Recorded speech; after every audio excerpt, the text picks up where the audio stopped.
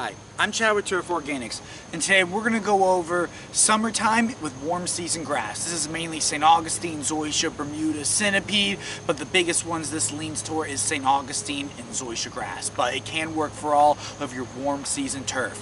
Now this is going to be for June, July, and August, so let's get right into the video. Now June, July, and August are going to be our hottest months here, and unfortunately this time of year you can almost have any type of issue between weeds, chinch bugs, sod webworms, gray leaf spot fungus. Almost everything can come up. We're going to have extreme drought and also extreme rain, so you can almost run into any circumstance in these 3 months. I'm going to give you a rundown of the main issues you can expect, how to look for them, and how to deal with them.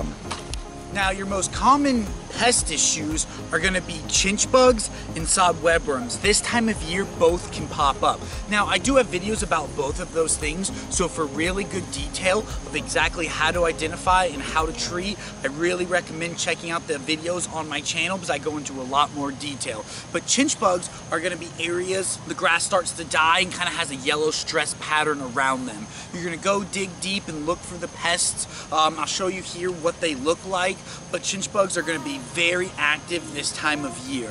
Now also you're going to get sod webworms. So sod webworms are going to start to appear. They ideally like shadier in wetter areas, but it's not all the time. That tends to be where you find them more, but I've seen them in full sun areas as well. And that's going to look like a chewing of the grass blade. So what you're going to notice is areas of the grass are going to almost look like they've been scalped by a weed eater or a mower or something like that. When you look close, you'll notice a bunch of little chew marks on the grass blades, and that means you have sod webworms. Another sign is by seeing moths. So the moths don't do any damage, but they lay eggs to the worms that do chew.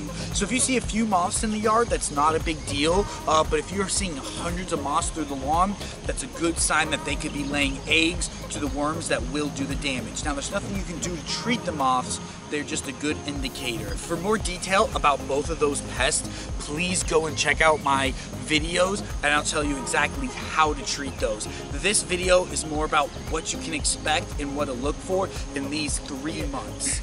And now, like I said, this is the time of year where almost everything pops up. Because even with those two issues, you could still get something called gray leaf spot fungus. Now, this is going to come from a lot of moisture. So we've been getting a lot of rain lately, and that can happen.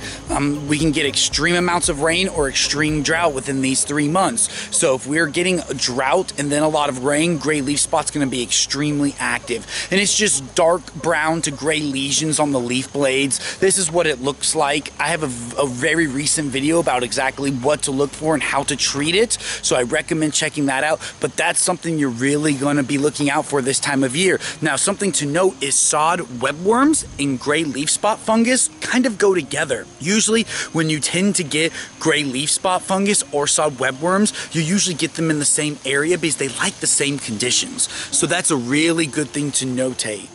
And also weeds are going to be a big problem this time of year as well. Some of the most damaging weeds to the lawn will be coming out in these hot summer months. You're going to have dollarweed, buttonweed, doveweed, sedge, all your sedge weeds, things like that are going to be coming up. Crabgrass, torpedo grass, signal grass, all these things are going to be thriving in these hot, humid, dry / wet times of the year. So these are all things you're going to be looking out for. This is where your spring pre-emergent program is really, really important in having a thick and healthy lawn.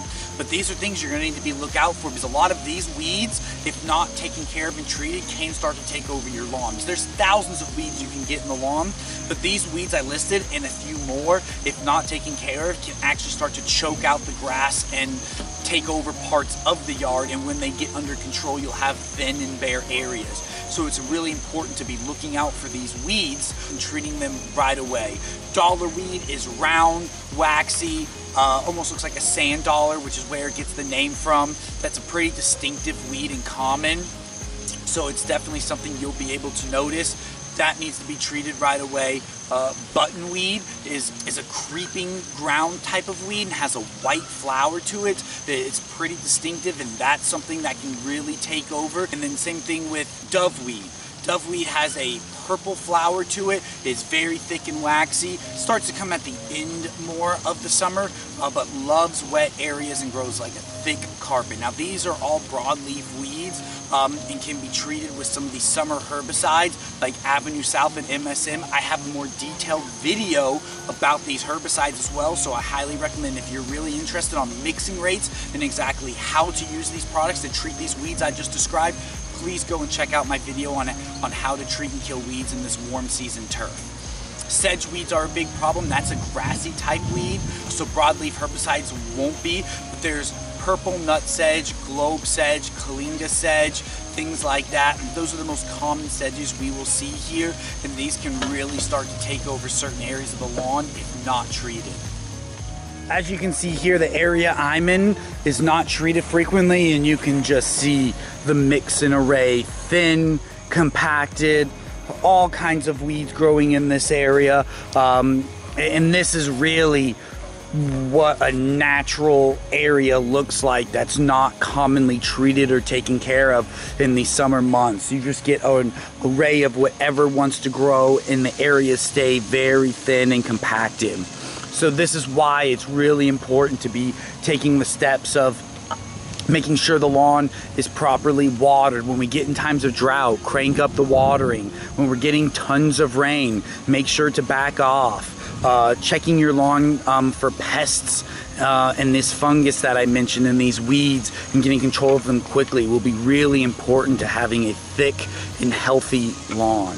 Now this was just a quick video of what you can expect in these 3 summer months, June, July, and August. These are going to be some of the most difficult times of year. You're not going to be using heavy nitrogen fertilizers because of the heat and all these issues.